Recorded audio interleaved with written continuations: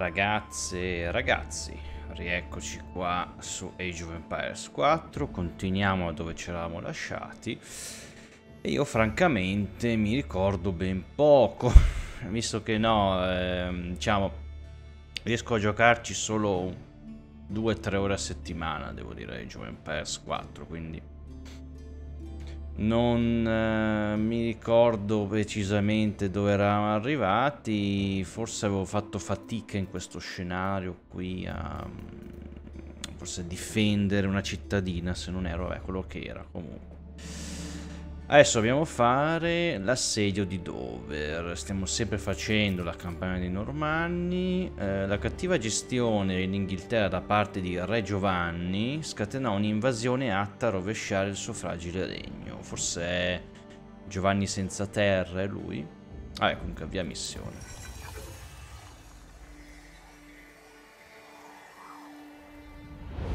A Wallingford, all'ombra del castello, la fazione di Matilde, comandata da suo figlio Enrico, dimostrò di essere ancora disposta a combattere Re Stefano per la corona. Ma dopo 15 anni di conflitto, entrambi ne avevano abbastanza. Quindi scesero a patti. Matilde avrebbe rinunciato al trono, a patto che alla morte di Stefano, Enrico, suo figlio maggiore, gli sarebbe succeduto. Un anno dopo fu incoronato re Enrico II e lavorò per far prosperare il regno sotto il potente impero angioino. Ma ancora una volta, ciò che il re aveva costruito durante la sua vita era destinato a essere distrutto dai suoi figli. Che pareva. Re Enrico II ebbe 4 figli legittimi e organizzò la divisione del suo regno tra di loro. Ma questi combatterono per il dominio. Contro ogni probabilità, il figlio più piccolo, Giovanni, divenne re. Ma re Giovanni era malvisto.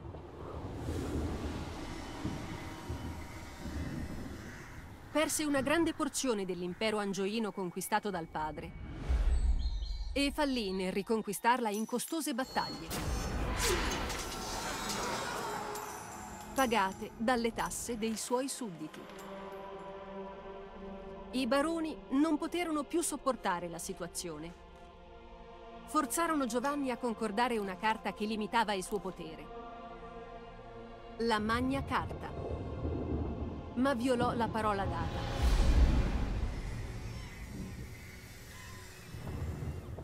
I baroni si ribellarono, invitando Luigi di Francia a invadere l'Inghilterra.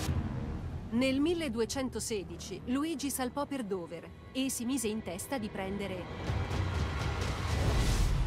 il castello. Protetto dalle forze leali a Re Giovanni, era comandato da Hubert de Burgh. Descrisse il castello come la chiave per l'Inghilterra. Era così. Nelle mani dei francesi sarebbe caduto il regno.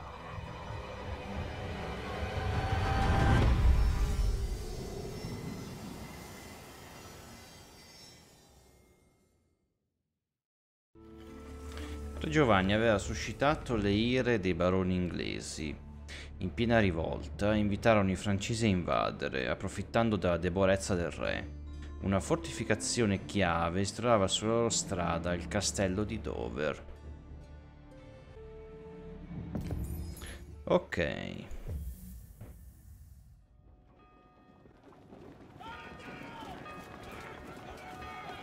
Esortato a invadere dai baroni ribelli, l'esercito del principe Luigi lanciò un assalto al castello di Dover. Facendo breccia nelle difese esterne, le forze di invasione caricarono verso le mura del castello. La guarnigione a Dover incontrò i francesi con pugni e volontà di ferro. Dover non poteva cadere. Ok. Il comandante Hubert de Burgh radunò i suoi uomini per rallentare i francesi e difendere il castello. Resisti all'assedio francese. Sì, ma aspetta. Ok, qua ci sono delle fattorie. Palazzo Reale, ok. Area mineraria. Aspetta un attimo. Spero mi diano un attimo il tempo di organizzarsi, spera, anche se non ne sono così sicuro. Fai qualche omino. Qua abbiamo tira alloggiamenti. Allora potenziamo fanteria scelta. Potenziamo questo e questo. Tu anzi aspetta, qua c'è della pietra e basta. Non ci sono vai qua, fai un po' di pietra. Meglio di niente. Ok. Ah, qui Aspetta anche voi, scusate, non per dire, ma arsenale, fabbro, allora, fammi arco lungo, anche se la però la balestra, facciamo 2 balestre, però contro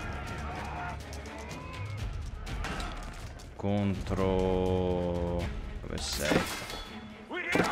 Lanciere temperato. Ah, van via, van via.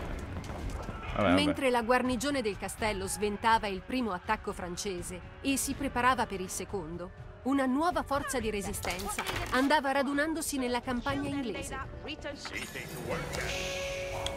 Aspetta, io intanto... Un abile arciere e feroce patriota, noto come William di Cassingham, iniziò a organizzare una resistenza contro l'invasione francese. Determinato a lasciare la corona nelle mani di Re Giovanni, William avrebbe radunato ogni arciere disponibile. Ok, ma senti. Usa William per arruolare arcieri con arco lungo da Dover. Ma qui? Andate lì.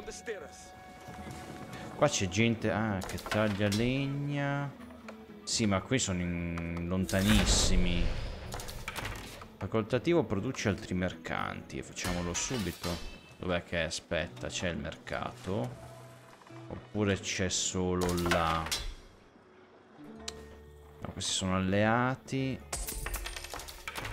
100 di oro. Facciamo presto. Allora vendimi il cibo. Ok. Va bene, 1 2 no. Che il cibo praticamente è infinito, facendo le fattorie a voglia. Fammene ancora. Qua sono in 4.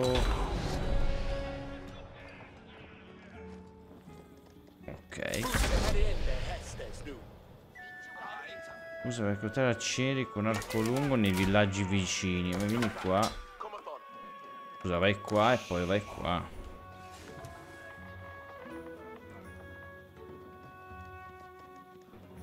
Ok.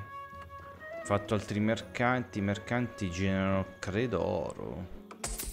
Ah, quanti ne vuole? Aspetta. Ah, un altro. Con i suoi arcieri riuniti, William pianificò un'imboscata alle armi d'assedio francesi, mentre venivano trasportate all'accampamento nemico. Dove sei, William? Ah, eccolo. Mercanti possono essere impiegati per viaggiare tra il proprio mercato e un avamposto commerciale neutrale a un mercato alleato che genera oro a ogni viaggio. Infatti. Livello... ok. Aspetta. Qua io mi sto preparando, sì. Fanteria scelta. Perché qua non c'è una cava, ecco perché. Aspetta. Centro città. Fate un po' di fattorie, signori. Perché sono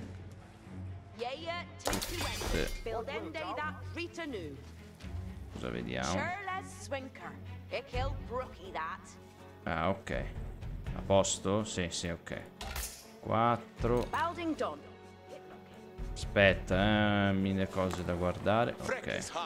Abilità per aumentare la velocità di movimento di unità alleate vicine, va bene. Ma quindi possiamo assaltare in 4 così? In 4 gatti? Siamo sicuri? Vabbè, noi facciamone arco lungo, soldato a cavallo, balestriere, lanciere, fanteria scelta. Facciamone un po'. Quelli almeno, perlomeno quelli che possiamo. Aspetta. Ok. Ah, perché sono comunque in pochi loro. Ok. Ma no, il mercante. Ho preso anche il mercante. Aspetta. Ah, aspetta.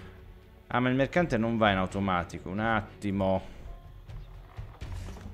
Aspetta, dov'è? Ah, il mercante via, grazie. Voi venite qua. Anzi, venite qua, ecco. Scusa, i mercanti. Ah, ecco, vedi? Ecco, fate un bel viaggetto. Ok.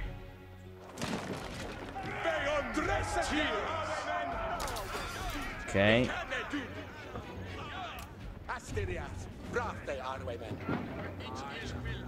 Ok, bravo William. Dicevamo fanteria scelta. Vai di arco, vai di arco. Fai un sacco di archi. Spariamo frecce a volontà. Vorrei potenziare l'arsenale, ma c'è bisogno di oro, sì. Quindi facciamo così. Questi dormono. Tu fate fattoria, go. E vai, fertilizzante. No, questo non mi serve, aspetta. No, questo non mi serve. Ma voi scusate. Vai. Genera oro.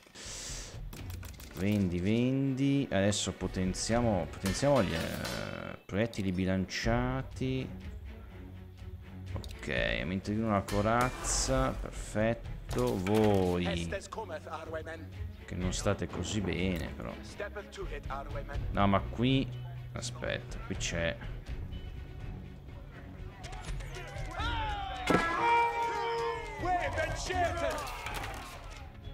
Questi qua si stanno. Sono un po' lontani. No, vedi. No, di qua non si può andare. Devo fare un altro giro, forse. Cosa puoi intercettarli? Dobbiamo andare a intercettarli. Però intanto dobbiamo anche gestire qui un po' gli uomini. Fammi. Aspetta, c'è la scuderia. Questa? No, questo è il fabbro. Alloggiamenti. Se no faccio così. Ah, spingarda. Cavaliere. Facciamo 3 cavalieri, via. Continua a farmi. Dov'è? Arco. Tanto è solo legno e cibo. Il legno è qua. Non disboscando. Però qui c'è anche la fattoria. Aspetta. Questi si stanno avvicinando. Intercetta quei due. Ok. Soldato a cavallo. Vabbè, questo è un discreto esercito. Però sono. Qua la pietra è finita. Qua di legna non ce n'è praticamente. Cioè devo andare fuori. Non è consigliabile. Quindi facciamo. Aspetta, facciamo così. Posso costruire qua, sì. Così. Aspetta. Ok. Ah, va, ok. Ma quello che non fa niente. Questi due. Vai. Così, ok. Eh sì, puntiamo sulle fattorie, così poi grazie al cibo... Qua direi che potrei anche... No, potrei anche fare... No, non lo posso fare. Niente. Tu, carissimo William, prendiamoli da lì alle spalle. Da qua. Vediamo, Movimento, vai. Va, corsa, vai. Vai.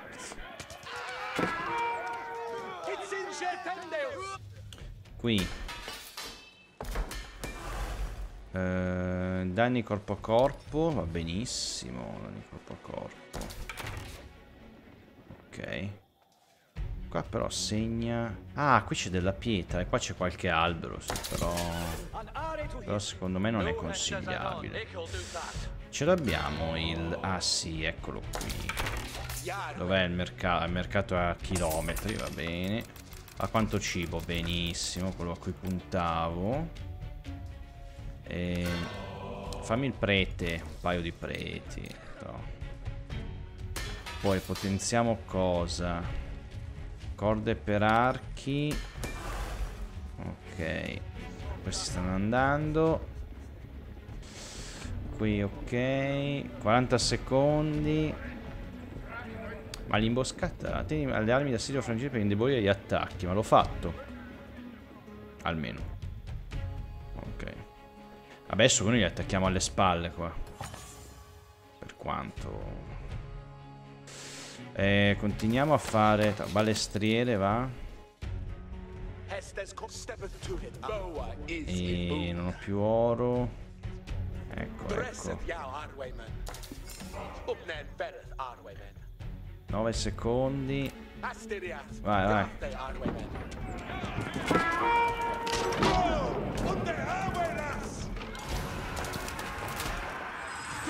Qua.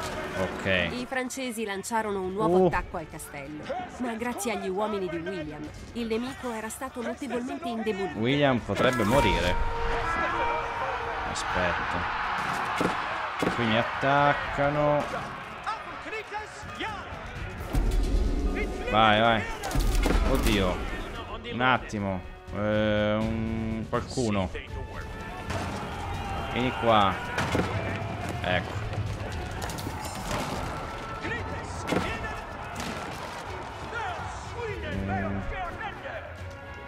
No, ma... Aspetta. Leader ferito. Leader ferito. Oh, però qua ce la potremmo fare se qua resistiamo un attimo. Cioè poi li mando tutti da un'altra parte.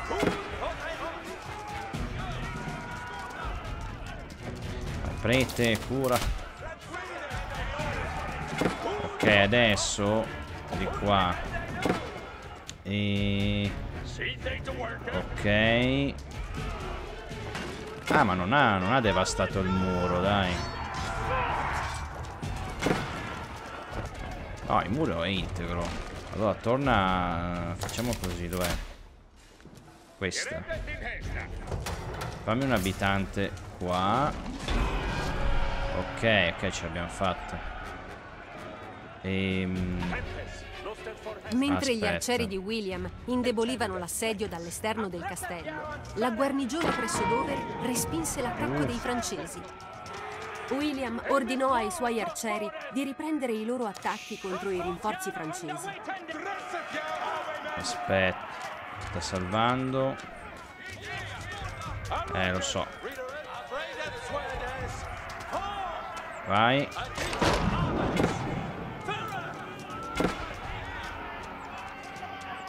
Vai, vai, uccideteli tutti. Adesso rianimiamo lui. Intanto io farei altri cavalieri se fosse possibile. Però devo...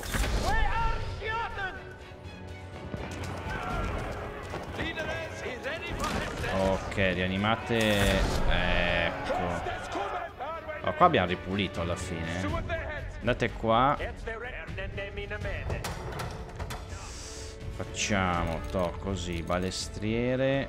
Facciamo cavaliere, soldato a cavallo. Vai, un po' di... Questa qui sta qua nel caso deve riparare, ma tutto sano. Allora, ecco qua. Bravi preti. Adesso vendiamo. Vendi cibo. Ok. E vai, potenzia le cure. Posso fare qualche altro potenziamento. Questo. Riduciamo il tempo di creazione. Ok, qui stanno curando. Qua dov'è il nostro... Ok, William è qua. Prendiamo qualcuno.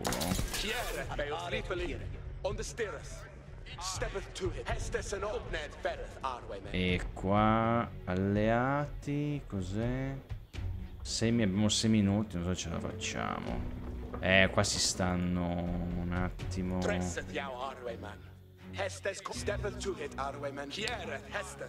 Non so, proviamo ad andare qua, però vediamo.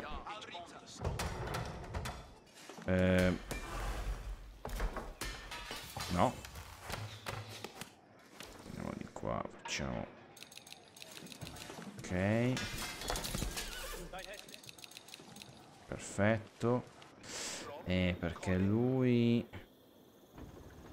Non è che è, cioè, è facoltativo, quello di... Perché lui così va proprio in bocca al nemico, qua. Non so se ce la facciamo. No, qua passiamo troppo vicino. Aspetta. Così. Ok. Vai. Vai, prima che arrivino. Ah, ecco, giusto. Cioè, avevo che c'ha la corsa.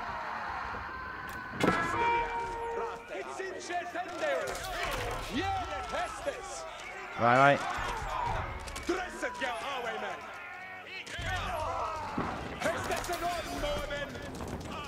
È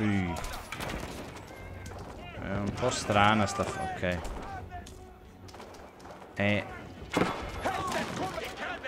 No, venite qua, lasciate stare qui. Lasciate stare, ho detto, vabbè.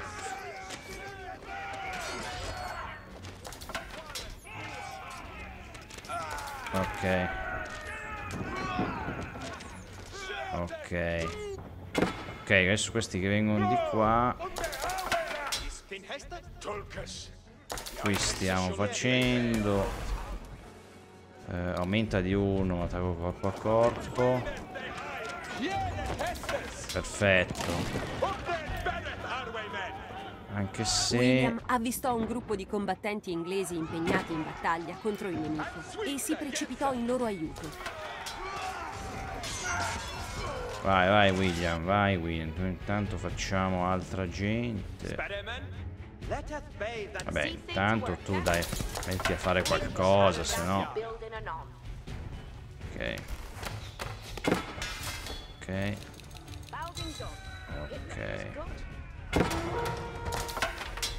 Cavaliere.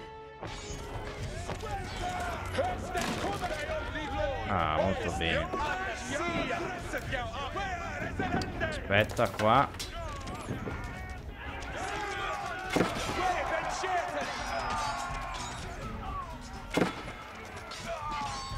Ok, siamo riusciti a diminuire le forze nemiche.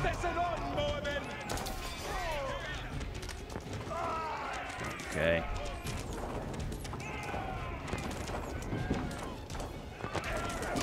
Perfetto, adesso andate qua. Anche se ora sta andando da questo lato. Corri, corri. Qui. Ok, il nostro esercito sta crescendo. Ok. Gli uomini della resistenza di William continuavano a crescere. Sempre più uomini capaci si unirono ai suoi ranghi. Gli uomini della resistenza di William continuavano a crescere. Sempre più uomini capaci si unirono ai suoi ranghi. Sì, l'hai già detto. L'hai già detto. Vediamo se ce la facciamo.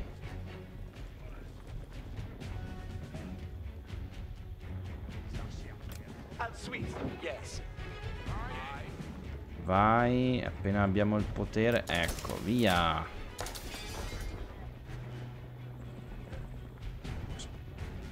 Prima che... toh. Qua. Ok. Posso potenziare armi d'assedio. Non ho armi d'assedio, quindi... Ok, li abbiamo intercettati.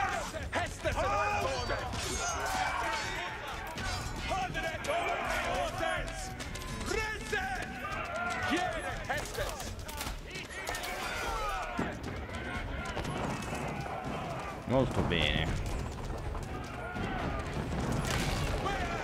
Ok.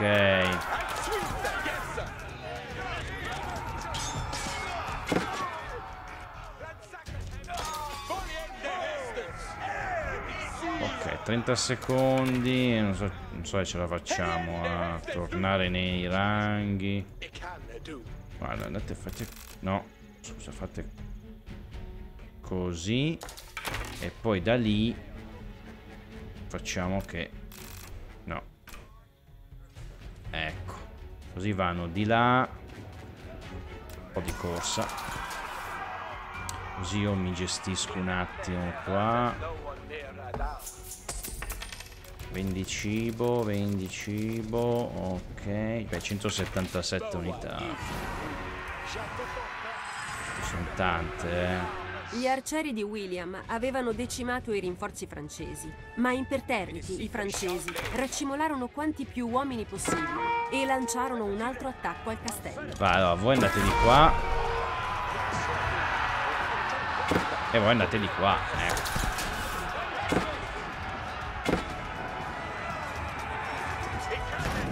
Ok.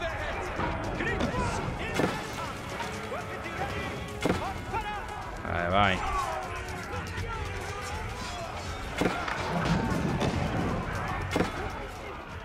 Perfetto. E... ok, arrivano anche, diciamo, i rinforzi.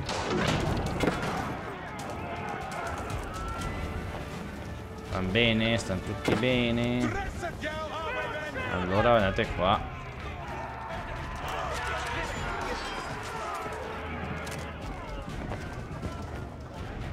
Ok, stanno arrivando anche loro.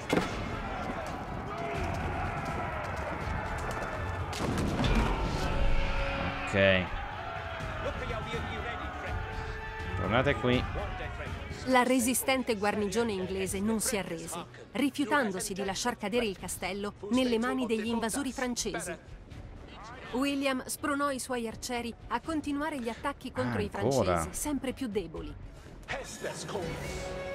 Rinforzi sono arrivati. Ah, allora William, hai richiesto il tuo intervento. Adesso sta andando avanti e indietro per la mappa. Chi è? Chi è? Ah, ma voi... Allora... Facciamo che venite... No, venite qua e da qua vi sposterete qua. Invece William, tu stai qua. Sì, loro bastano. Allora, posizionati qua. Ah, però, no, così però mi tagli. Cioè, sì, vai addosso proprio al nemico, quindi facciamo così. Ok, li aspettiamo lì. Tanto qui un discreto esercito c'è ancora. Fammi paio e fammi, sì, corazzato, vai, aumenta velocità d'attacco, sì, dai, ok, e mi fai la spingarda, magari balestriere, cavaliere. Ma sì, facciamo un po' di lancieri, soldato a cavallo, sono potenziati. Ok, anche se però è 176 200, quindi mi sa che fatti questi poi non c'è più posto. Vabbè. Qua loro li aspettano. Direi che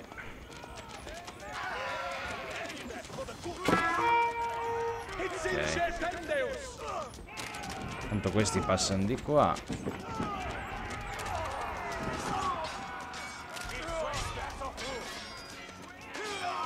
Perfetto. C'hanno anche 2 monaci qua, quindi però ragazzi, andate a dargli una mano.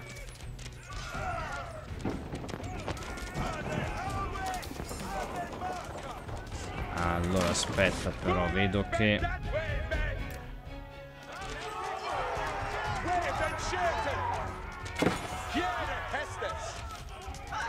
174 200. Qui tutto è fermo. Ah, qui stanno curando. Ok, aspetta. Ma guarda quello lì, poverino. Ma no, vedi, però sta cosa del prete secondo me non l'hanno fatta bene. Cioè, se io dico di muoversi e attaccare, il prete non dovrebbe centrare nulla. Cioè, è un comando riferito ai soldati. Il prete dovrebbe rimanere dietro a difendere o comunque a curare i compagni. Non dovrebbe andare avanti per i fatti suoi. Allora adesso abbiamo anche raffica di frecce, volendo. Cioè va un attimo rivista forse l'intelligenza del monaco. Abbiamo anche la spingarda. Tutto bene. Adesso andiamo a intercettarli. Solo 2, Sì, aspettiamoli anche qua, va bene. Vabbè, visto che attaccano sempre da 2 fronti, tanto vale dividere un po' l'esercito qui. Sì. Facciamo così, diviso in maniera un po' a caso. Vabbè. Ok, adesso facciamo così.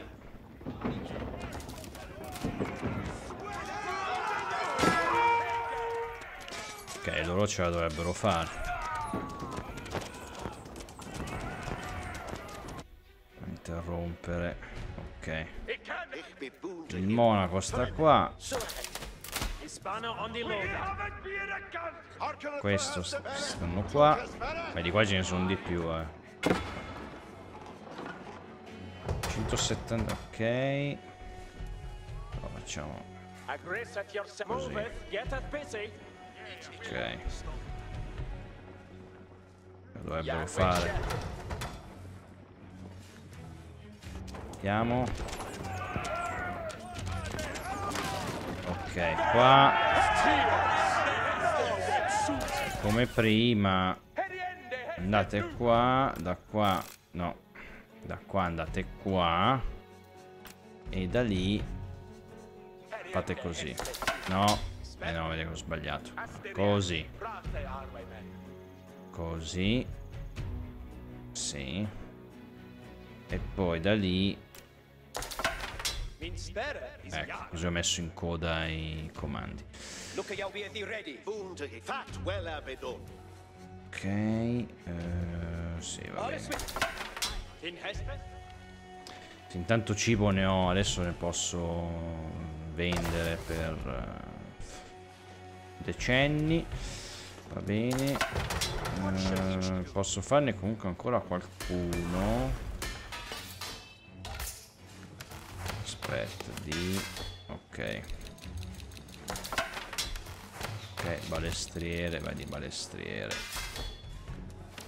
Così. E fai così. Ok. 1 minuto e mezzo. Ok, questi adesso arrivano anche loro. Ok.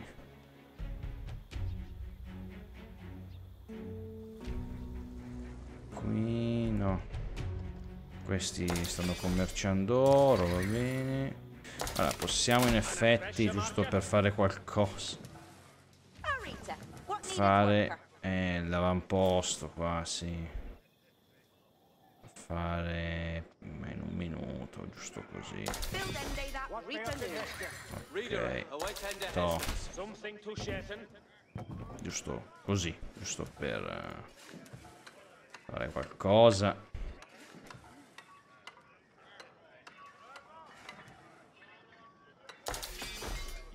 Ok.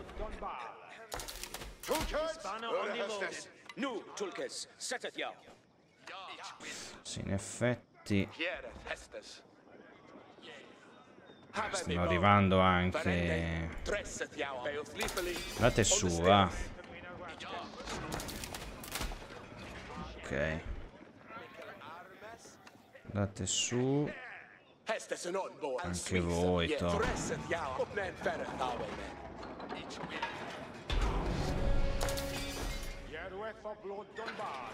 Ok. Adesso attaccano ancora. La determinazione della guarnigione inglese e gli attacchi a sorpresa di William impedirono a Dover di cadere. Ora gli inglesi si preparavano a respingere l'assalto finale dei francesi. Vai, vai, fate così. E fate così, ecco.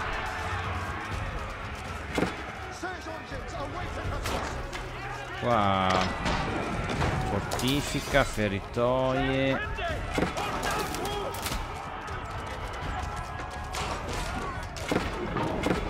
Ok. Ui, attenzione. Però c'è il monaco qui. Sta curando. Ma no, me l'ha ucciso.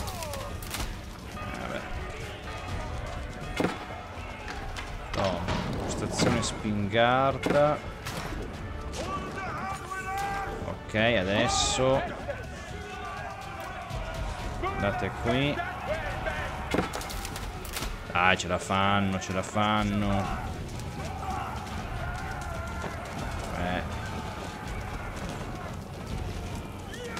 Ok. Manca qualcuno. Sconfiggi l'attacco francese finale, ma... Scusa. Qua non c'è più nessuno. Ah no, appunto, non c'era più nessuno. Beh.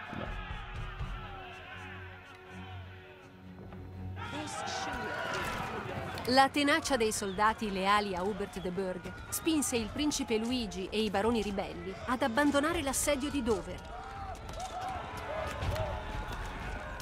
E grazie agli sforzi dei temibili arcieri di William, l'Inghilterra rimase nelle mani di Re Giovanni.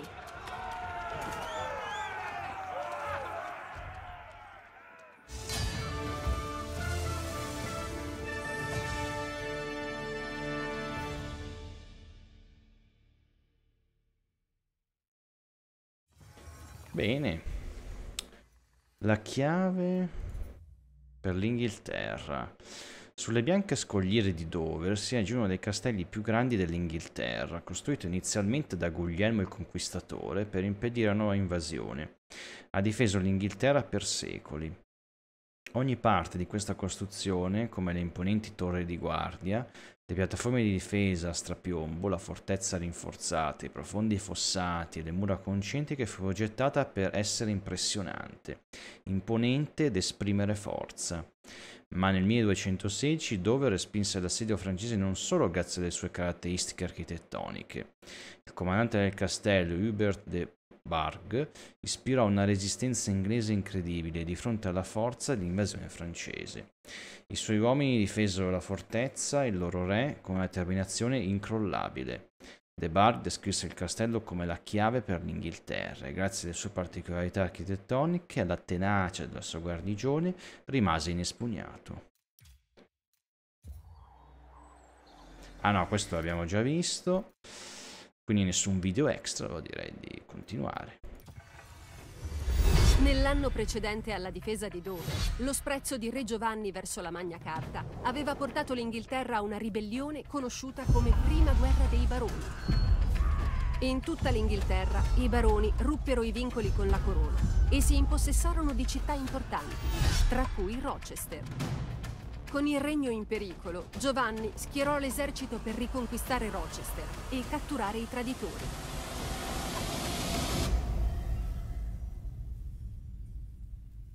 Un anno prima, sì. Il castello di Rochester era caduto in mano ai ribelli. Re Giovanni dovette assediare i suoi stessi baroni. Ma perché non me l'hanno fatta fare prima? Questo è un anno prima. Non sono andati in ordine cronologico, vabbè. Ok.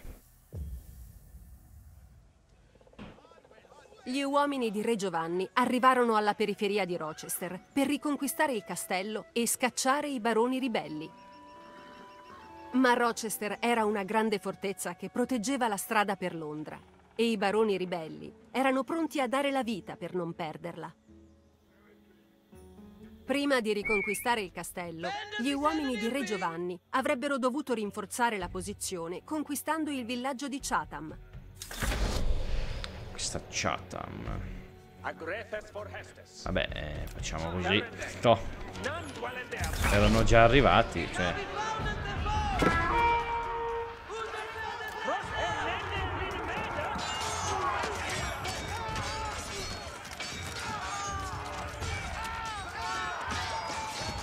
Luogo sacro.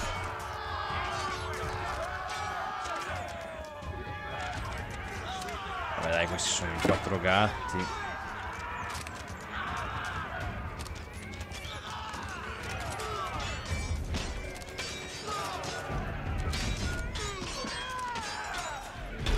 Ok. Va la gente. Gli uomini del re presero Chatham e iniziarono a preparare un pesante assedio. La fortezza di Rochester era protetta da forti mura di pietra. L'esercito del re avrebbe avuto bisogno di armi d'assedio possenti per fare breccia. Adesso. Allora, prima di tutto fammi una bella falegnameria qui, signorina, anziché andare nel centro città. Poi posto, cinta. Qua c'è qualche casetta. Questo alloggiamenti. Ah, qua c'è. Perché qua la falegnameria che non c'è nessuno? Non ho capito. Ma questi. Ah, la cava. Scusate. Unità ferite possono essere guarite quando seleziono un monaco. Sì, lo so. Adesso me lo dici. Vai. Sì, ma lo fanno in automatico, Basta avvicinarli. Vedi. Bene, vuoi che lo usi, to. Ecco. Costruire un mercato.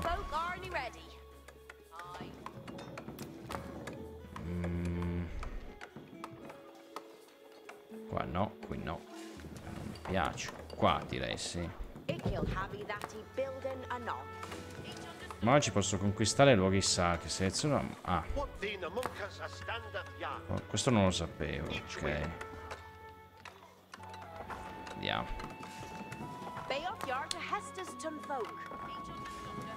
Lo stanno facendo. Poi facciamo che... Ah, qua c'è l'area mineraria. C'è la pietra. No, voi andate a fare... Ah no, scusate, dopo. E voi costruite l'area mineraria qui. Dai. Ok, lo stanno conquistando. Fammi fare qualche abitante.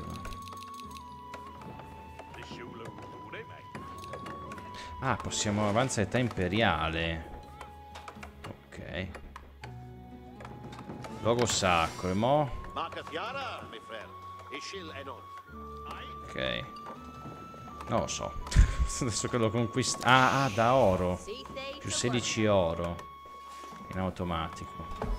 Va bene, qua servono 600 di oro. Il mercato ce l'abbiamo. Facciamo così. Ah, età imperiale vuole adesso. Incrocio di precisione. Ah, vabbè, ok. Allora, andate a fare legname, va. Anzi, andate a estrarre l'oro. Le forze del re Giovanni vennero colpite da un gruppo di razziatori ribelli in sortita dal castello. Oh, ma ti permetti? C'era la campanella, se non erro, ma vabbè. Ormai. Cioè, mi ricordo che nei vecchi, sti monaci, vabbè. Perché tanto la gente qua continua... Ah, facciamo così, dai, aspetta. Andiamo a fare le persone. Ah, c'è ancora gente. Vabbè, andate. Bra.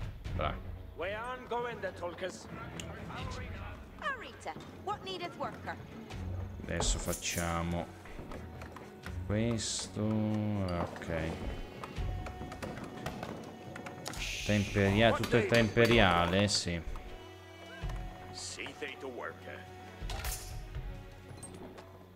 Allora, ok.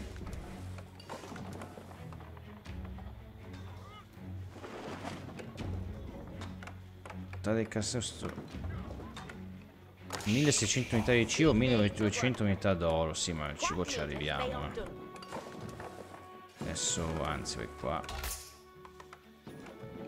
Facendo un po' di gente. Intanto qua è tutto un po' stretto, però, dove metto la roba? Allora, alloggiamenti ci sono. Area tiro con l'arco. Ne mettiamo una qui. Li volevo mettere vicini, ma non c'è spazio. No. E la mettiamo qui. Ma porca di quella vacca, voi maledetti. Vabbè, questi sono morti, ho capito.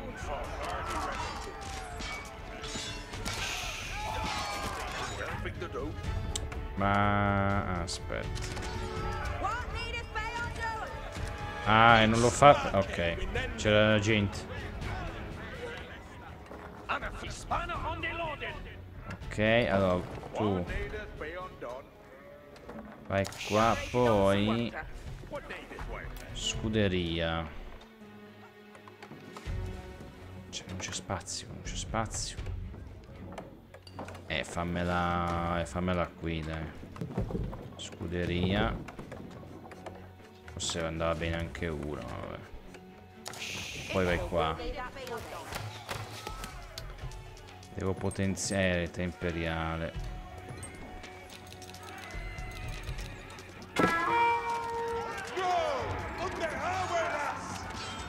Ok, questo...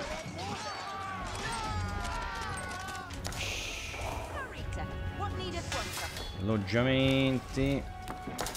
Non ho più cibo. Si seleziona il mercato per commerciare, lo so, lo ben so.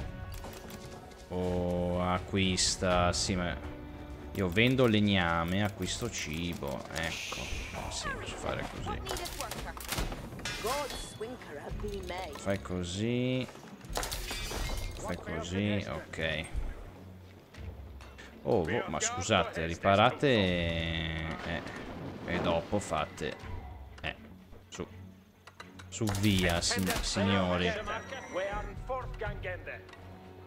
Sì, ma qua stanno attaccando un po', Facciamo così. Avamposto.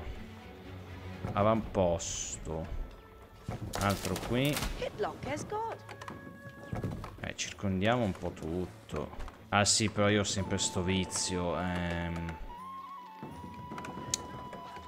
Dammi un abitante, uno libero. Ah, qua. Ho sto vizio e... No, no, aspetta. La fai così. Così. E non volevo selezionare l'albero, maledizione. Ok. Ok. Poi venite qua. Tina a farmi uomini, per favore. Mercato. Acquista cibo. Vendi legname. Acquista cibo. Fammi uomini. Devo fare più fattorie. Ok, qua facciamo spingarda difensiva. Facciamo una spingarda e fortifica. Ok, allora facciamo fattorie, anche se qui spazio un po'. Ok.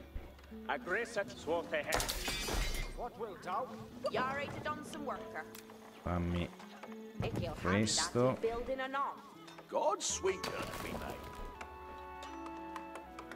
Ok.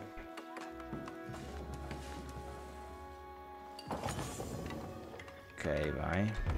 Ah.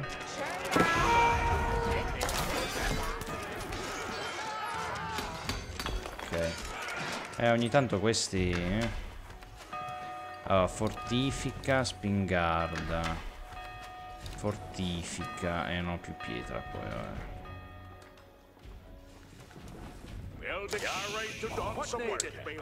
Andiamo qua. 84,90. 84,90.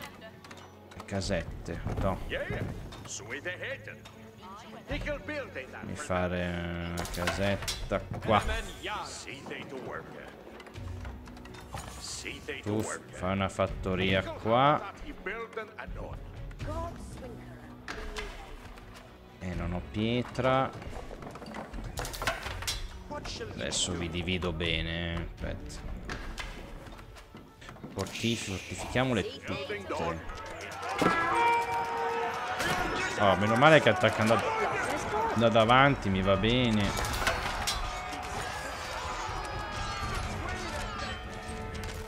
Ok.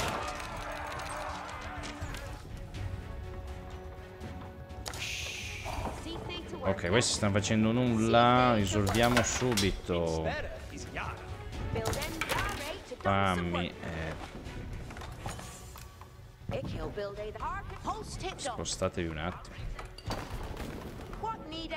Ah, pietra. Ce n'è più di pietra. Porca vacca. Mappa non fa vedere nulla. E se no fa niente. Allora, quando finisce, finisce. Potrei fare... dov'è? No, dov'è? No. Mulino.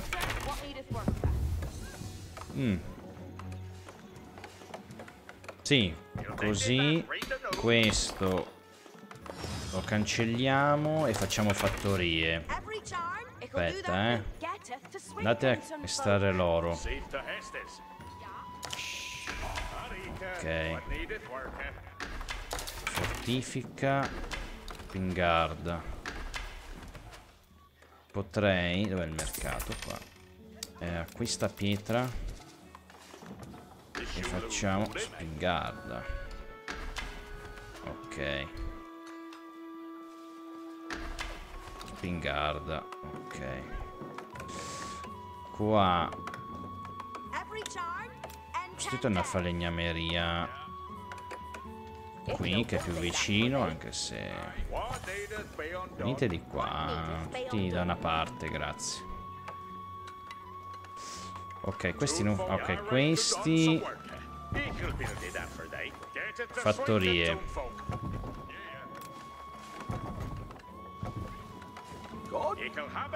Qui no. Qui non si può. Ok. Vediamo. No, volevo vedere se poi si distribuivano. Non mi ricordo. No, ho sbagliato. Non mi ricordo se facendo sto esperimento. Cioè, se l'avevo già fatto.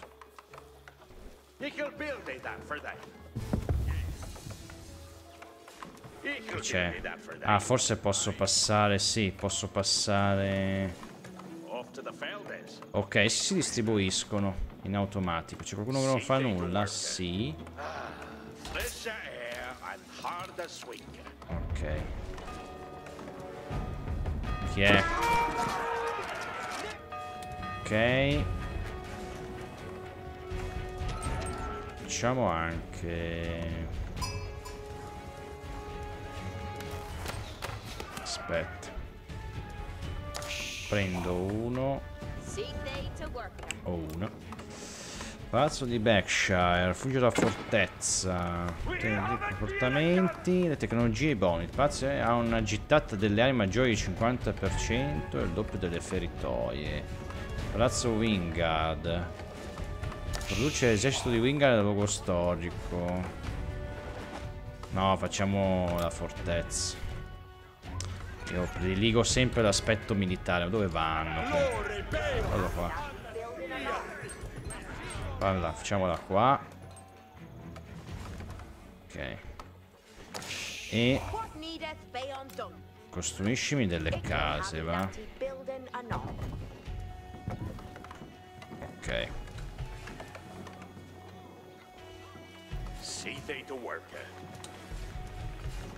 Dov'è quello che non fa niente? Non lo vedo.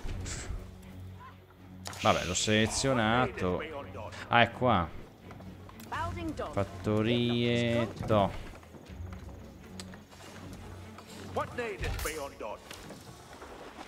E tu... Vai a estrarre l'oro.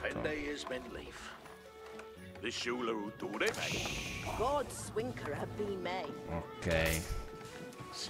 Questo... Vai a dare una mano alla signorina qui.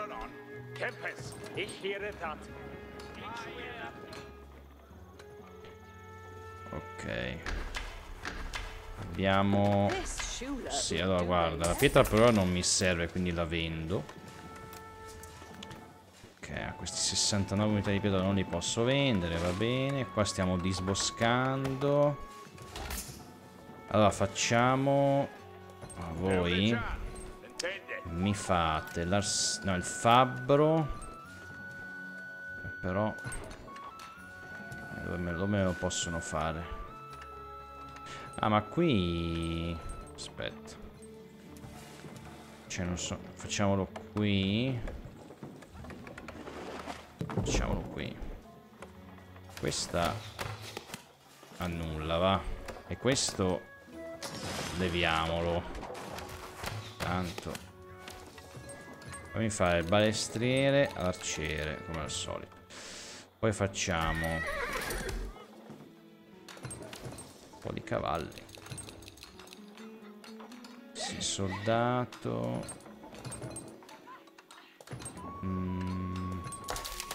Sì, questo conviene. Un po' di cavalli. Ok.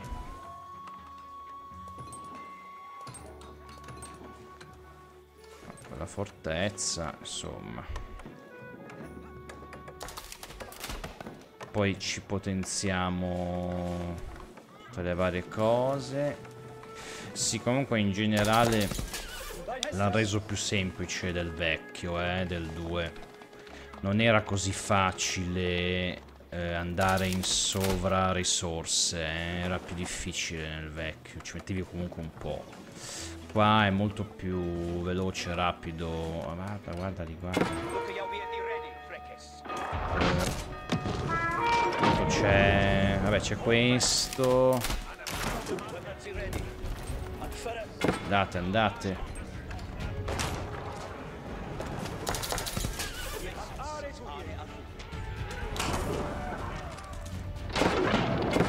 Ah, però la spingarda... sì, oddio, è forte. Ah, qua c'è dell'oro, va.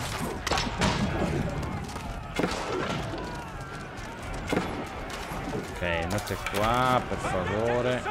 Sì, no, questa dai, possiamo anche far sì che venga distrutta. Sì.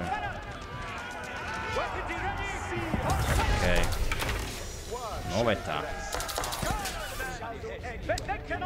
Facciamo una cosa, voi... taglia legna. Andate qua, va. Disboscate qua che ho bisogno di spazio. Bisogno di spazio. No, questa vabbè, lascio. No, anzi, distruggiamo. Vale l'altro.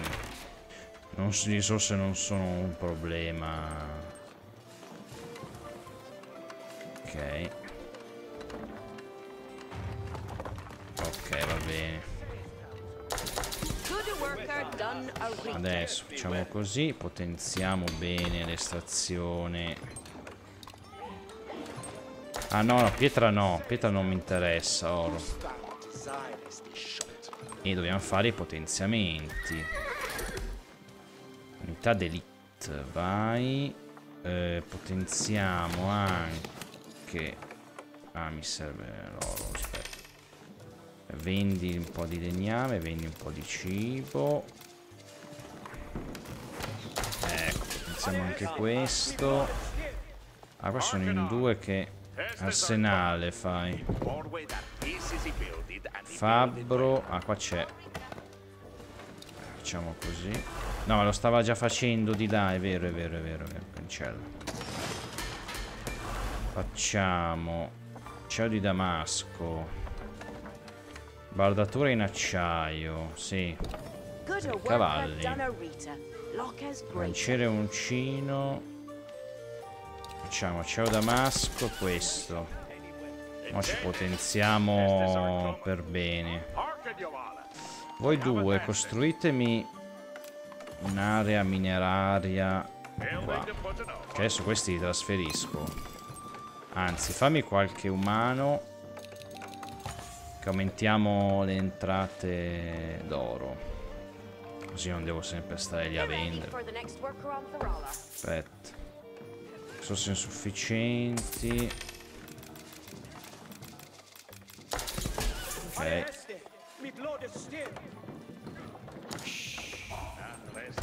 E qua possiamo fare... qua è finito? Quasi. Rete di cittadelle, proiettili frantumabili. Possiamo fare il trabucco. Ma molto bene. Raffica di frecce, una vita. Questi ci provano.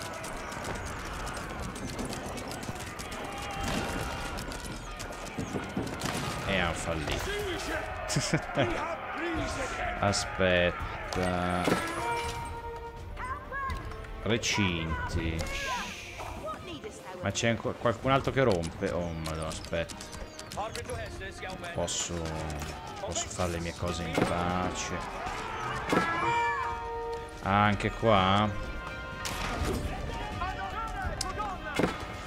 Oh, porca vacca, questo.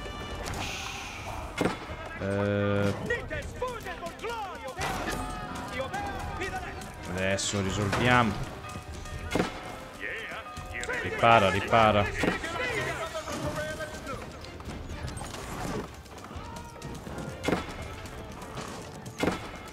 Stanno... sì.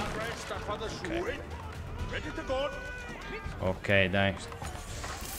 Qua c'è un campo... ok, con nessuno. Ok, questi... allora, uno... va qua. No, qua sono tutti occupati. Andate qua. E vedi, qua non c'è spazio. Andate di qua. Allora, facciamo così. Eh sì, devo farlo per forza. Facciamone anche più di uno. No. Smettono di rompere le balle.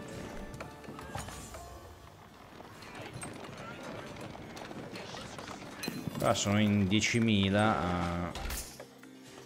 Ok. Ok, dicevamo. Corazzato. Proiettili frantumabili. E mo facciamo i trabucchi. Facciamone un po'. Adesso ogni fattoria genera oro. Sì, no, le risorse veramente... cioè, arrivi ad averne anche se non vuoi un quantitativo spropositato, L'hanno reso molto più, appunto, accessibile, se vogliamo. Adesso facciamo tutti, faccio tutti i potenziamenti. Tutti faccio. Tutti, anche senza guardare anche cos'è, lo faccio. Velocità di carica dei balestrieri. Ok. Magari dai, potenziamo per l'assedio questo. Armi d'assedio 4 di protezione dal fuoco. Ah sì. Facciamolo. Facciamo tutto. Qua ho potenziato. Qui ho potenziato. E qui devo potenziare, ma devo avere un... vabbè, un sacco di oro. Veramente tantissimo oro.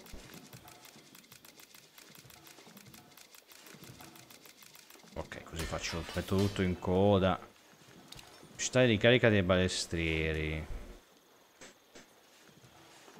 3 secondi, tempo di carica dei mangani. No. Pensavo di fare solo trabucchi. Ah, qui mi serve la pietra, quindi facciamo così. Ecco. Facciamo feritoie difensive a questa struttura. Ma no, fortifichiamo e basta. Vabbè. Trabucco costa. Vai, facciamone, iniziamo a farne 2. Ecco. Iniziamo a farne 2. Un po' di arcieri. Risparmiamo oro. Oh, va che stanno facendo un po' di spazio. Qui, questo alla fine non mi... va che stanno arrivando qua. Mandiamo solo loro. Forse fanno prima. Ah, però fortificando e basta. Questo non l'avevo notato. Non attaccano. E se faccio le feritoie... oh, il trabucco. Fanne ancora.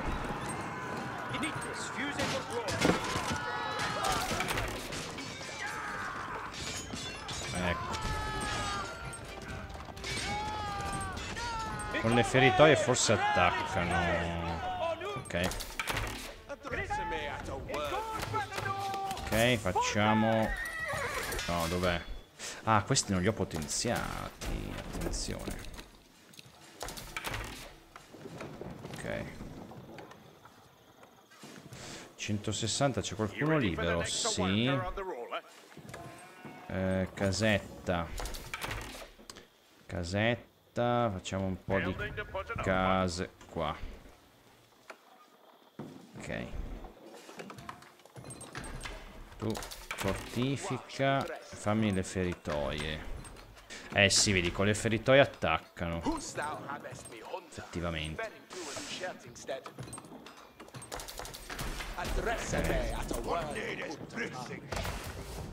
L'Africa di frecce mi interessa. Qua facciamo... Mettiamo la velocità d'attacco. Aumentiamo la spingarda, va. Mettiamo la spingarda. Ok. Secondo me sì, alla fine così basterebbero anche, forse. Forse, non è detto. Però io sono sempre esagerato. Ok, quanti ne ho fatti? 4. Sietevi qua.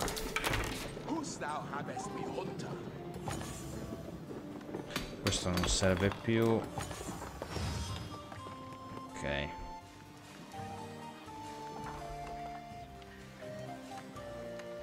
Molto bene, lui cosa gli facciamo fare? Università. Università. Dove la metto? Qua. Lei si sposti, ecco.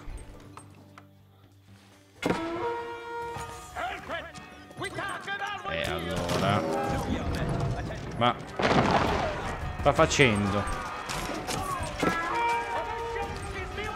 Ma guarda qua. No, dammi qualche boscaiolo qui.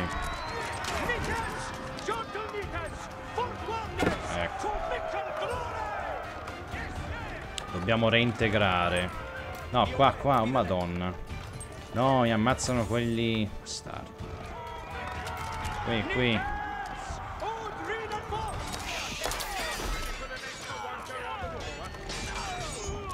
Aspetta.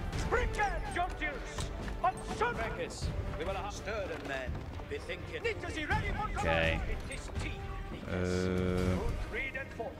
Lui sta facendo università. Allora dopo fammi avamposto, grazie. No, ho sbagliato. Ok, tasto. No, che qui. Così. Ok. Sì. Ok. Vediamo. Corazza impregnata. Protezione dal fuoco. Riduce il 50% di costume dei trasporti. Aumenta il 20% la salute di tutta la cavalleria. Questo. Aumenta la corazza di tutte le costruzioni. Il trasporto. No, va bene così. Ma stavano attaccando questi. Non si sa. Ah, va che c'è un logo sacro qui. Scusate. Aspetta. Mettetevi qua, grazie. I monaci sono ancora vivi? Non li vedo. Ci sono? Non li... Ah, eccoli qua. Ci sarà qualcuno qui? Andiamo a vedere.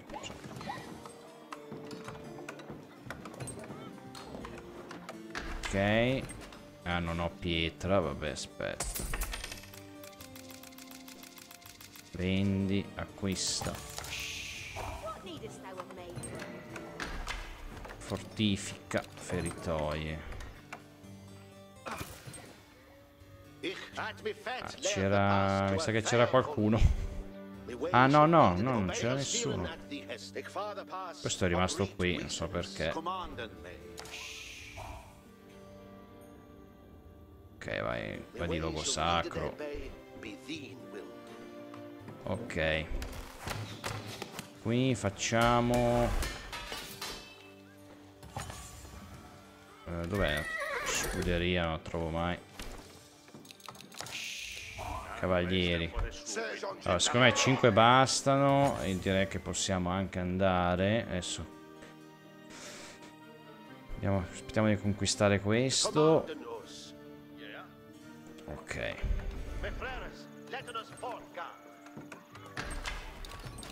No. Ok.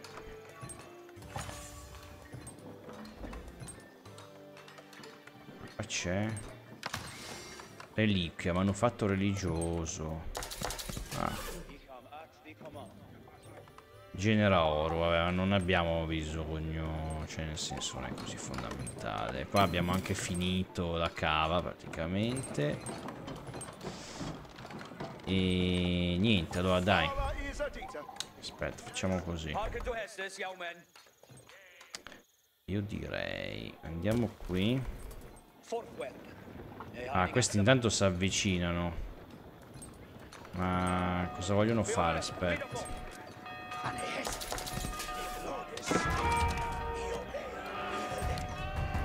Aspetta,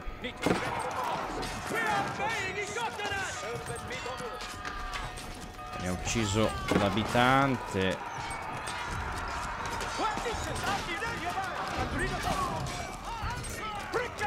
Cacchio. E qua hanno finito, quindi io direi costruite una bella falegnameria qua. Distruggete questo. Ecco. Ok. E fate il legname.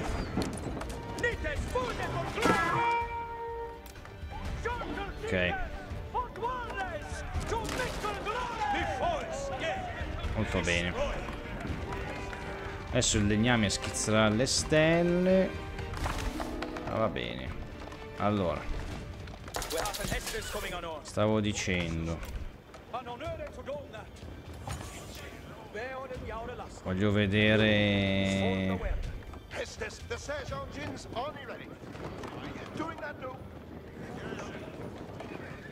da che distanza colpiscono, cioè se io li metto qua,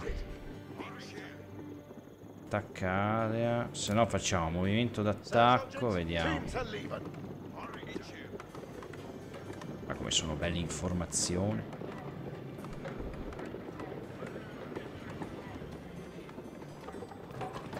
Ah, ok. Andate anche più avanti, Ecco, bravo. Ole. Demolito. Ok, mettetevi. Mettetevi qua.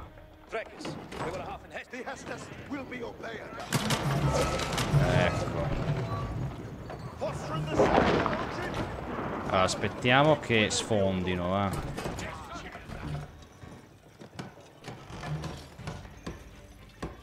Vai. Olè. Tanto mettiamo loro in difesa dei trabucchi. Ok.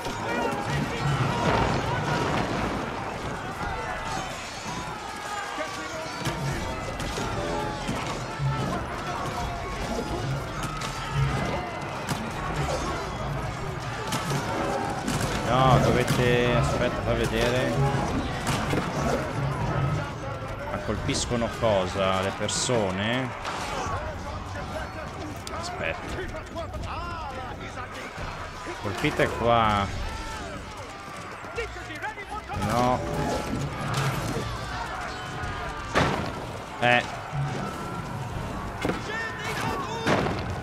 Ok, adesso. Colpite il cancello.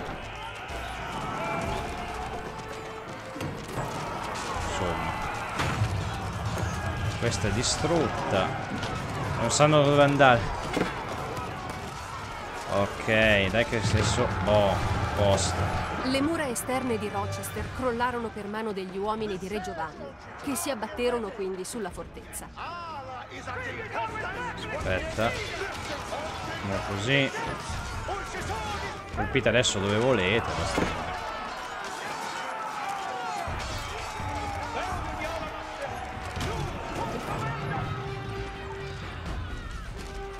Con chi ce l'ha? Ah, ok.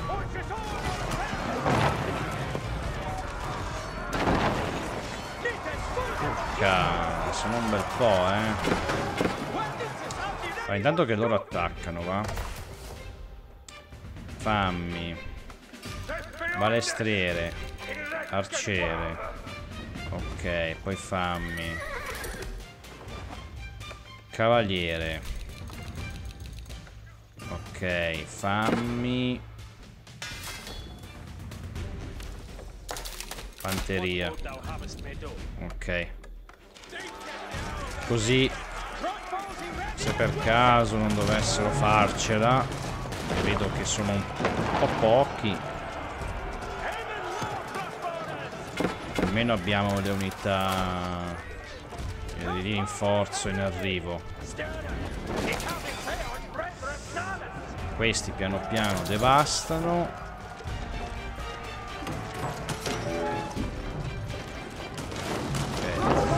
No, perché io spero che come obiettivo primario abbiano quello di colpire gli edifici, cioè il loro scopo. Quindi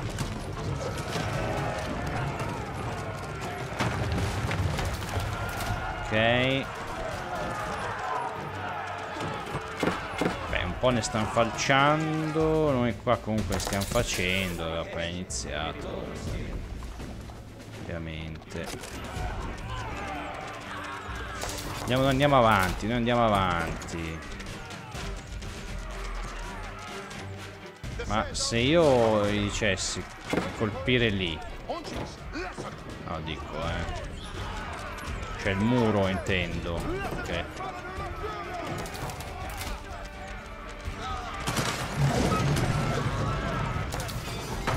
Ah, ecco, ecco. Sono scappati.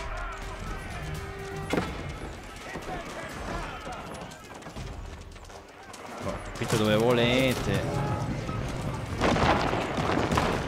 Ok.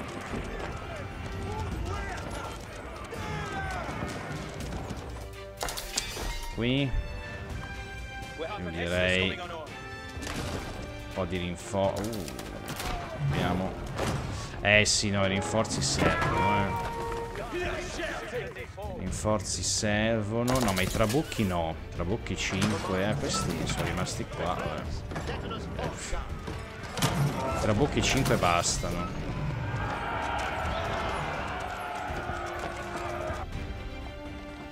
Ok, fammene altri. Ok. Qui un minimo rinforzo.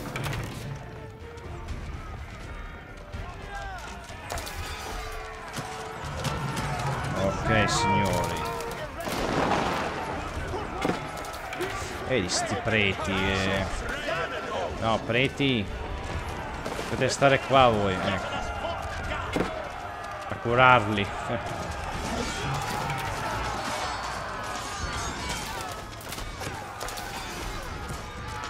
Questi sono i lancieri, porca vacca. Qui. Ah, qua hanno disboscato, mamma mia. Proprio rapidissimi. Però fai così. Anzi, fai così. Fai così. E facciamo così, perché sennò. Qua ne stiamo facendo ancora, però. Oh, alla fine sono più efficaci veramente gli arcieri e i balestrieri che le unità corpo a corpo, Non vi posso dire. Una giornata di cattiva. Ferma. No, non lo so.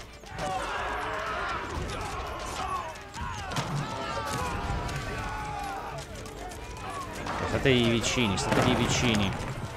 Guarda che roba che stanno facendo. 4 gatti sono questi. Infatti forse mi converrebbe tipo fare solo aree di tiro con l'arco. Faccio 10.000 arcieri e questi sì, non sono efficaci contro le mura, ovviamente, le costruzioni, però con le frecce incendiarie, insomma.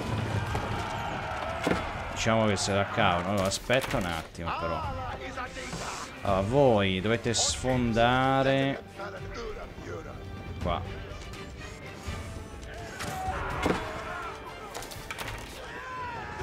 Sfondate qua, poi qua e poi qua.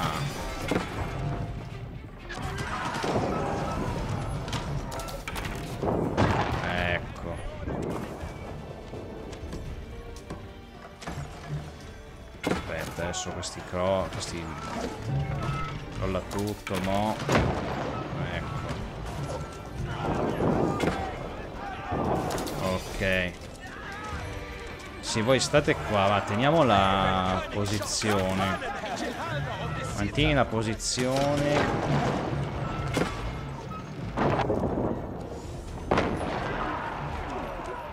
Aspetta, adesso spero gli crolli addosso tutto il muro. Qua stiamo continuando, sì, vai di balestrieri. Ok, che c'è? Cos'è sto suono? Non lo so. Ok, ah, qua ha finito. Ma è che questo non mi serve. Le mura interne di Rochester, infine, cedettero e la fortezza indifesa era pronta ad essere riconquistata. Aspetta, così, così, vai. Dobbiamo sfondarle tutte. Ecco. Ok. Ok. Fai così. È morto. Allora, andiamo qua.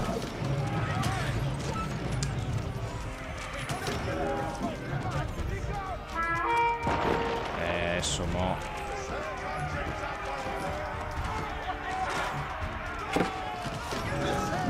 Resistate ancora un po'.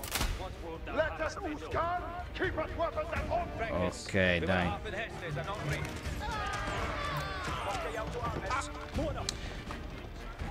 Andiamo a fare arcieri e balestrieri, va. Va, anzi, fammi una cosa. Adesso lo spazio ce l'ho. Ecco.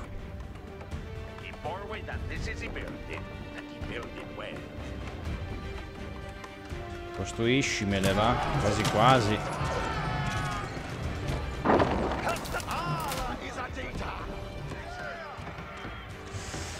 E beh, effettivamente con i trabucchi potrei, però non vorrei. No, aspettiamo un attimo. Possiamo colpire il castello qua.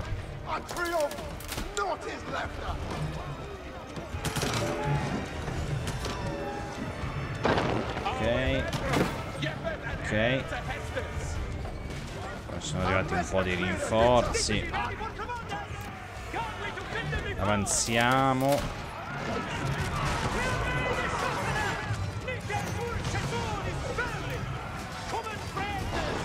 Sono tanti,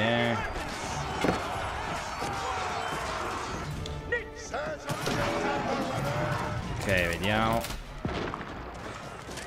Non voglio che si avvicino troppo all'esercito nemico. No, vediamo. Ok, da qua possono colpire il castello, vedi? Vai. Ok.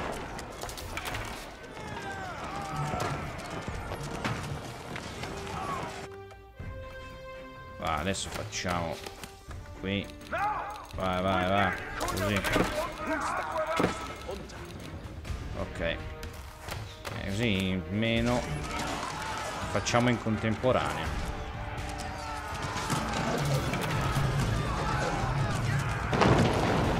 Vai, quello crolla mo. Ok.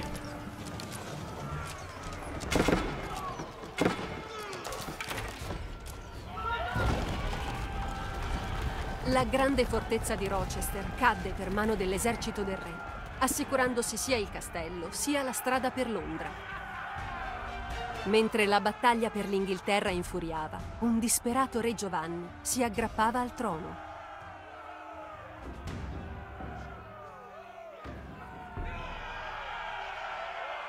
Ok.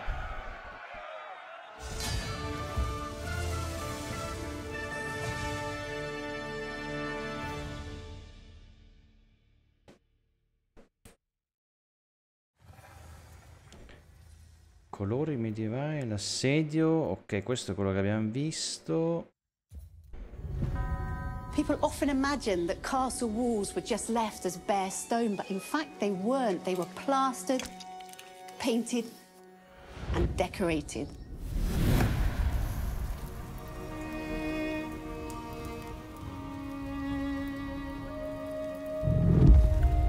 Il processo medievale della produzione di pigmenti inizia in una cava. This is a sandstone with a really high iron content. In it, we find pockets of ochre. This is iron oxide, like rust, and the ochre is one of the main ingredients in pigment making. Per iniziare, l'ocra viene macinata in polvere sottile. The finer the particles in paint, the better the paint will be. Appena macinata, viene aggiunta l'acqua, poi la miscela viene setacciata. This is the exact opposite of making pasta at home. At home, when you sieve your pasta, you then keep it for your meal. Here, what's going to end up in the sieve will be discarding. Ciò che serve sono le minuscole particelle sospese nell'acqua. Once it's dry, it's going to look something like this. You can see that all the water has evaporated, leaving just this very fine crust, which will then be ground into the fine pigment which is used to make paint. Ma la gamma di colori ocra non finisce qui. Se viene riscaldata, avviene qualcosa di magico. L'ocra gialla diventa rossa. E se viene scaldata ancora, crea uno spettro nuovo di colori. It's been burnt for over 72 hours at 1,000 degrees Celsius, and that gives us this incredible purple color. Per trasformare i pigmenti in colore, questi vengono legati con l'uovo e con la linfa degli alberi.